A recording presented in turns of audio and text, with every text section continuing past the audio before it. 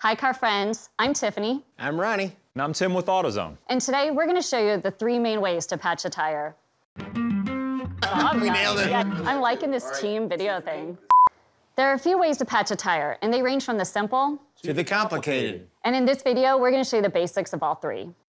This first one is the sealant method. This is fast and easy, but should only be used in emergencies. All you need is a can of sealant. First, park your car, then shake the can and screw the fitting into the valve stem. You should see the tire start to inflate.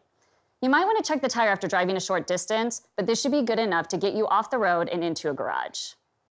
Now, let's go over the plug method. This is a quick repair that's designed to be a temporary solution to get you back on the road, and it can be done with a tire repair kit from AutoZone.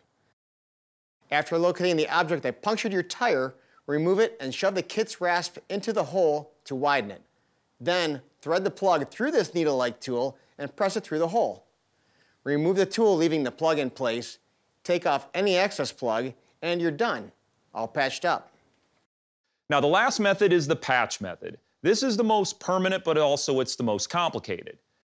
It involves removing the tire from the car, and once that's done, you're going to locate the puncture, take out the object before they buff down the inside of the tire. Then they'll apply a contact cement to the hole, let it dry, and apply a patch. Then they'll reinflate and reattach the tire.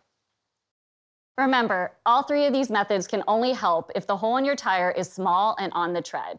If the puncture is large or on the side, you'll have to replace the tire completely. And that's it. If you have any questions about the best tire repair method for you, just head to AutoZone for help. And for more tips, be sure to like and subscribe, and we'll see you next time.